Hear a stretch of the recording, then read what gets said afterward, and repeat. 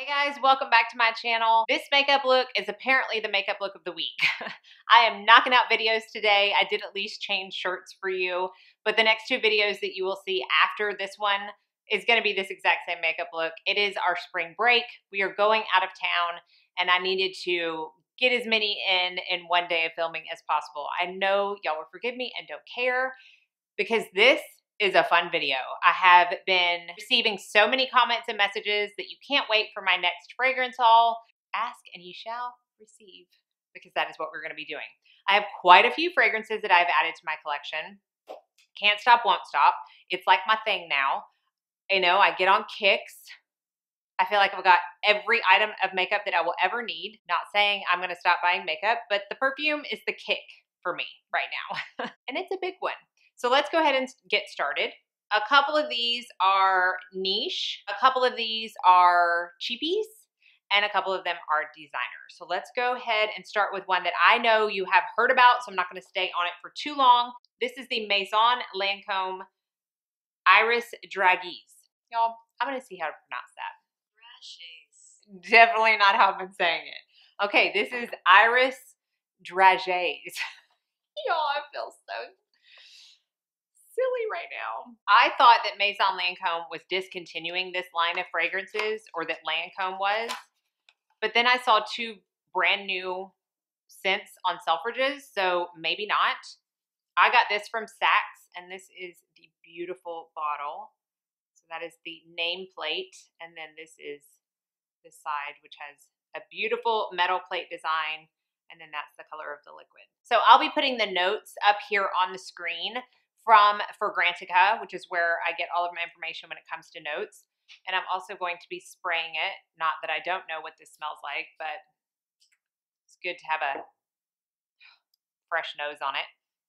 This is an iris scent. It's going to be a little bit powdery, but it's a powdery sweet scent. It's not, to me, it's not like the Guerlain Insolence that I had hauled, the last one. That's a straight up powdery makeup scent. This has almond, sugar, orange blossom, vanilla, white musk, bergamot, pink pepper. I'm learning I really like pink pepper, especially in the opening notes. It's gorgeous. It's not the most long lasting on me, but I don't mind reapplying this throughout the day. And I also really like to wear this at night. I feel like it's very comfy and cozy. It's very spring appropriate in my opinion. I don't feel like it's too heavy. It might get a little cloying in like 95-degree weather. I don't know. I'm definitely going to try and let you know. And then I also love the magnetic cap. So the bottle is a 10 out of 10 for me. The fragrance is, I would say, at least an 8 out of 10 because the longevity could be a little bit longer on me. But the scent is a 10 out of 10. I love it so much. I can finally keep it out of the box now. Let's do some cheapies real quick. Target just launched a line called Mix Bar. I believe there are 6 scents altogether. I purchased 3 of them. They are $18 each. I got these totally as a blind buy from the website, but I was in Target yesterday and they do have, in mine at least, all of the testers out for you to smell. So I was able to smell some other ones, and these are still my top 3 favorites, so I'm glad it's what I chose. And these are more, I don't want to say linear scents because it's not just one note, but it's definitely not a plethora of notes. Like what you see on the box as far as the name of the perfume is what you're going to get. The first one is Vanilla Bourbon. They come in nice boxes like this, and then it is a 50 ml bottle, and it does say Eau de Parfum instead of Eau de Toilette. So this is how the bottles come.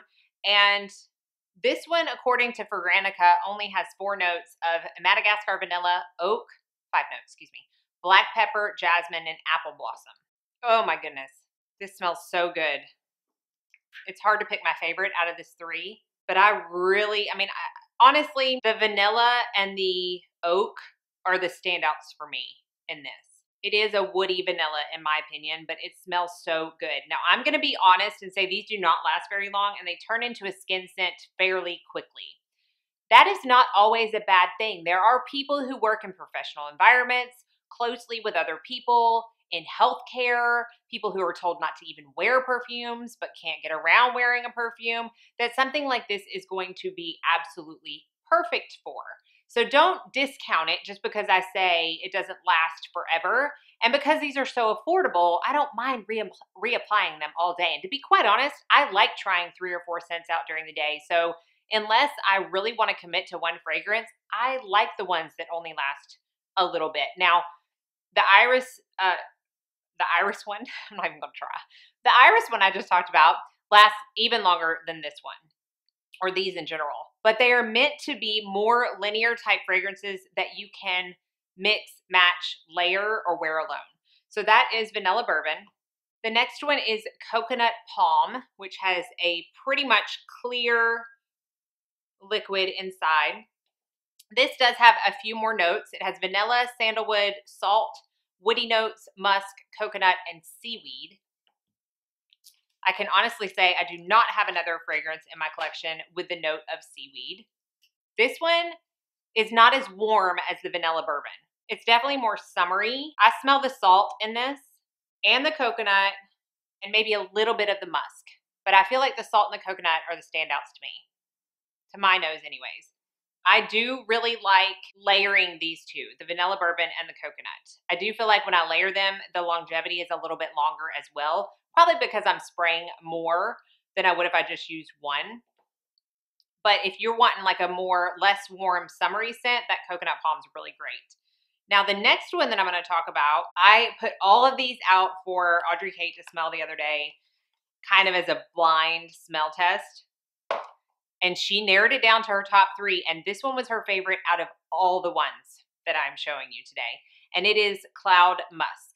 So it has a little bit of a tint, a little bit of a pink tint to the liquid of this one. And the notes in here are a little bit more as well. It has 9 notes of cashmere musk, tonka bean, cotton flower, jasmine, cardamom, pink pepper, iris, peony, and woody notes. I think out of the 3, this is my favorite. And probably because of the tonka bean, cotton flower, and iris. But it's not a knock you down powdery scent. The iris Lancome one is more powdery than this. I can smell a little bit of the woody notes, especially on the dry down. But I honestly think these are totally worth going into Target and smelling, or even blind buying if you look at the notes in the description and you think you'll like them, because for $18, they honestly just can't be beat. Especially if you have like a teenager in the house, or, you know, a preteen, like my 12-year-old loves to wear perfume, but I'm obviously not going to give her my niche ones and say, go for it. But she can come spray these all day long, any day, and they're more appropriate, I feel like, because they are more of a close to the skin type of scent. Okay, let's talk about a couple that I got from Ulta. They are both from Ariana Grande. I'm not huge into celebrity scents, but I will say that Ariana Grande makes good perfumes. I have seen people who only wear niche perfumes talk about her perfumes on YouTube. I mean, they're well-made scents, in my opinion. However, this one I'm not the biggest fan of. It's going to take some getting used to. This is the Thank You Next perfume. Now, I'm going to tell you why I got this, because it was 5 times the points on Ulta for this specific perfume. And there were very polarizing reviews of this. Very. And I feel like it was split down the line of, I love it, it's amazing, it smells great, to this smells like dill pickles in a perfume. Legit, that is the most negative review as a culmination that I saw about this fragrance. And I am not going to lie and say that I don't agree with it to an extent. The opening is very dill pickly-ish, if that's a word. And I'm not quite sure how. The top notes are raspberry and pear, middle notes are coconut and pink rose, and the base notes are macarons and musk, which when I read that, I'm like, sign me up. This comes out, by the way. You don't have to keep that broken heart. I got the smaller one because obviously this was a blind buy. I knew there was a possibility that I might not like this, and I didn't hate it, but I get the pickle thing. I totally get the pickle thing. And I'm not quite sure where they get raspberry and pear for the top notes, because I'm getting neither of those. As it dries down, I do start to get a little bit of the coconut, a little bit of the musk, maybe macarons, maybe it turns into a little bit of sweet. But that first spray is definitely dill pickly-ish. Again, I'm loving this new vocabulary I'm creating. But I don't hate it. Now, Audrey Kate loves her some pickles. Loves her some pickles. And when I sprayed this for her and I had her smell it, I said, what's the first thing you smell? And I thought for sure, being the pickle connoisseur that she is, she was going to say pickles. And she didn't. She actually said she liked it. So that just goes to show you how different noses are. Not my favorite. I don't hate it, but I don't love it. This one I got in the same order, and I like it a lot more. And in fact, out of all of the Ariana Grande perfumes I hear talked about, this is the one with the most love surrounding it, in my opinion. I only got the travel spray of this, and it is Cloud. So this is the travel spray. The notes on this are lavender, pear, bergamot, whipped cream, praline, coconut, vanilla orchid, musk, and woody notes. Lavender is not my favorite, but I don't get lavender in this. I've heard her REM one is much more lavender centric. This is a sophisticated scent. I think it's the most sophisticated scent of all of her perfumes. So if you are someone who has smelled her perfumes while in store in the past and you just think they're too young for you, I personally don't care. I don't think an age should be put on a perfume. But if you do feel that way, I would still smell this one because this is not a young perfume to me. This is a very well-made, well-blended scent that I don't have anything similar to in my collection. So I'm really glad that I have it, and I anticipate me going through it fairly fast and will likely buy the full size. Let's talk about these two little decants that I've got. I have subscribed to a place called Royalty Scents. So you can see that's their logo right there. And it's kind of like a Scentbird type of subscription service, but they do have more designer, I don't want to say designer because Scentbird has designer too, but like niche fragrances, I feel, than other subscription services have. And I picked the one where you get 2 a month, and I believe it's $36.95. So they come in 10 ml decants, but so far I'm very happy with them. So if they pop out. So this one is the designer, and it's called Burberry Body. This has peach, wormwood, and freesia on the top notes. The middle are rose, sandalwood, and iris. And then the base notes, dry down, are musk, cashmere wood, vanilla, and amber. I haven't made up my mind about this on paper. I haven't gotten around to wearing it on the skin yet. And I like it on paper once it's dried down more. So I'll definitely keep y'all updated once I wear it on the skin. I don't dislike it, but it's a pretty strong perfume. The next one that I got from Royalty Scents is from Christian Dior, their kind of privé line, and it's Fève Delicieux. Delicious. It's Fève Delicious. This has a lot of notes that I'm not going to go through, but it does have cherry, tonka bean, vanilla, caramel, praline, benzoin, milk. I do like a lactonic fragrance, leather, and cedar. This is a classy scent. Some people say it's a gourmand. I don't really classify it as a gourmand. Like, I don't want to eat this scent. I don't find that the praline and the caramel make it a gourmand in my eyes. But it is classy. I smell the cedar. I smell the leather. It almost dries down to be a little smoky. I don't necessarily think you should blind buy this. I think you should get samples, and I'll put down in the description box the samples or the places that I like to buy my samples, or get it in one of these kind of Scentbird Royalty Scent type subscription services. But I have been using it a good amount. You can see how much has been out of that decant. I like it. I don't love it for every day. I feel like there's I've been talking so much. This is the third video I have filmed today.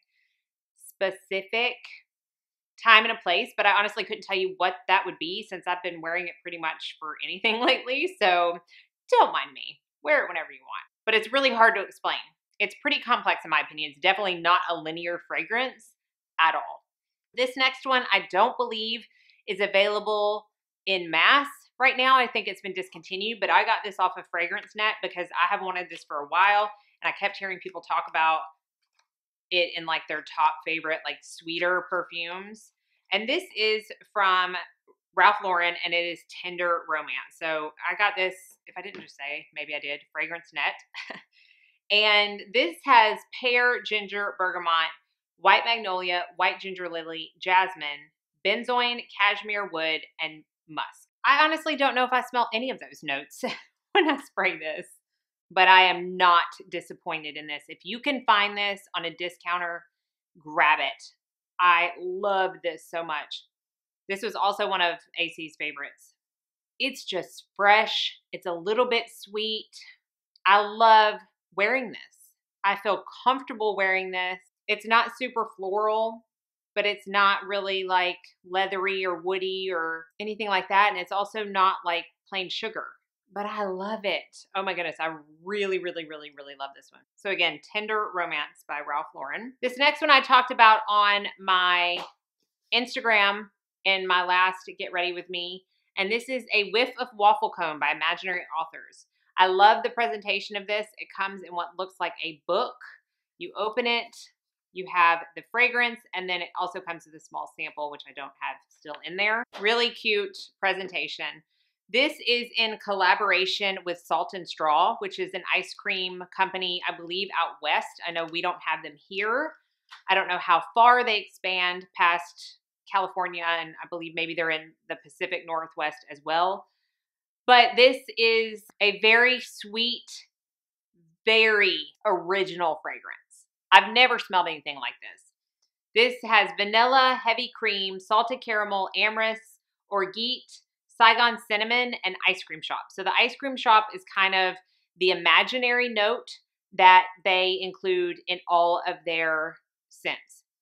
Imaginary Authors, imaginary note. This smells like walking into an ice cream shop while they're making their waffle cones, scooping out vanilla ice cream, and if I'm quite honest, walking through someone that's smoking right as you walk in, because it has a smoke effect to it. It's crazy.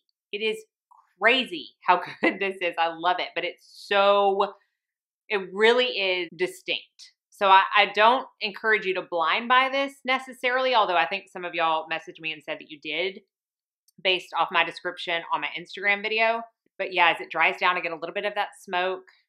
It's not so super sweet. I feel like I could still wear this in the summer. Oh, it's a cozy scent that takes you places. That's why I love the replica scent so much, because it does take you to a certain place and time. And I feel like this does as well. So I am not sad that I blind bought this, because I felt like based on the notes that I was going to love it, and I do. But just do your research, because I do find it is very distinct and original. Two more, y'all. Two more. This next one I'm very, very excited about, because technically it's a cheapie and it is a spot on dupe for a niche fragrance. I've had Killian Love Don't Be Shy on my list ever since I smelled the sample that I received. I love it so much. And upon research, I found that a lot of people were saying a great dupe was from a company called Be Layered. And I got, oh my goodness, I feel like I maybe got 14 samples from them. This was not one of them, because this had a waiting list and it told you what number you were on the waiting list. And I was like number 1700 something on that waiting list. So I honestly did not think that I would be getting this as quick as I did, but they sent me an email and told me it was ready. And it's the Caramel Overdose Eau de Parfum. When you look this up on Fragrantica, all of the comments say it smells exactly like Love Don't Be Shy. And the only notes it says is caramel. I don't believe that. This does not smell like caramel to me. This smells like Love Don't Be Shy. It's got that marshmallowy, sweet scent to it. I honestly don't know how there's not a bigger dent in this, because I have been going ham on this fragrance lately. I also like to wear this one to bed and all throughout the day. It just smells just like it. So if you don't want to drop $240 on a perfume, I totally get it. This was $33. Now, I don't know if it's still available, but they likely will have a wait list. So I'm going to list it down in the description box, as I will all of these. And you can get on that waiting list, and it shouldn't be that long, because it's good stuff. This is a 5.5 ml. I don't imagine it will last very long, to be quite honest. It's something I can be a big oversprayer with, and it's still not too much. Well, I don't think it's too much. Maybe people around me do, but that's not who I wear perfume for. So I have been absolutely loving this as a dupe for Killian Love Don't Be Shy. And to be quite honest, I feel like this one lasts on my skin even longer. I saved the best for last, y'all. Most definitely the best for last. And it's so funny because I bought a lot of samples from Fragrances line. They came in, I was texting and talking with Abby. We were smelling them together. She was like, oh yeah, I have that one. I don't have that one. I love that one. Don't love that one. You know, we were just doing the talk, doing the fragrance talk. And I got to this one and she was like, oh, I knew you would like it. And that was before I smelled it because she has it. And then I smelled it and I'm like, oh my goodness, I love this so much. And then not 2 hours later, I purchased the full bottle. That's the only one out of the samples that I got a full bottle because it was my favorite. And I had someone DM me on Instagram and they said, I feel like we have a lot of common scents that we like, or a lot of scents that we like in common. If you haven't tried so-and-so, you really should. And I'm like, girl, I just bought it. Great minds think alike. And this is from Guerlain. And I just want to show you the box that it came in. Okay, I mean, obviously it came in a bigger cardboard box, but you open it and this is a presentation, really pretty, you know, Guerlain logo and emblem on the front. You open the box, lots of tissue paper and fluff, and you have another box that looks like this. I was very impressed. Now, I'm not gonna lie, I paid for all of this. Like the amount that this perfume costs, I better get a box like this. That's all I'm saying. But it is very pretty. You open it up, and the perfume is on the inside. And y'all, this perfume. If you like scents that I like, you're going to like this. This is Gourmand Coquin. Coquin. You know. I'll put it down in the description box. One of these days, a perfume is going to be called Hey Y'all, and I'm going to be able to pronounce it. Okay? But until then, I will put it in the description box. This is it. Very pretty. It's got that very pretty metal plate. You can obviously see it see-through. The color of the juice is this pretty pink. And this is Mandy in a bottle. I love my Gourmands. Love them so much. I have expanded in my loves of fragrances, okay? Do not get me wrong. I feel like I'm actually pretty complex in what I like. But I love my Gourmands, and I always will. The notes in this are dark chocolate, cacao, rum, vanilla, spices, rose, and pepper. I'm going to tell you right now, I do not smell the rose, but I smell the chocolate. It's chocolate perfume done right. I don't smell like I just dipped in a vat of like melted chocolate. I don't smell like that. I don't smell like a chocolate dipped strawberry. Like it's not synthetic in any way. This smells like legit luxury, expensive Swiss chocolate. And honestly, it smells like, because I've been to Switzerland and we went to like this chocolate factory or one of them where they make Swiss chocolate, and it smells like walking into there. Oh, it smells so good. I can smell the rum. I can smell the vanilla. I can smell the spices. I don't know what the spices are, but I can smell them. Some people would say this is most appropriate for the nighttime, and some would even go so far as to say it's only appropriate in the winter. And I would go so far as to say I'm going to wear it 365 days a year because I like it. Oh, I don't just like it. I love it. I know that this is not what you would deem an affordable perfume. It is niche. It is luxury. It is fabulous. I have nothing like it in my collection, and I have smelled nothing like it in the umpteen cajillion samples that I have been getting of late. Out of all of these, this is my favorite. Just so good. So hopefully you enjoyed that very long-winded fragrance haul. I just can't stop, won't stop. So let me know what the last fragrance you purchased was and how you're liking it and what I should look into next. Thank y'all so much for watching. Be sure and like and subscribe before you leave so you don't miss out on any future videos.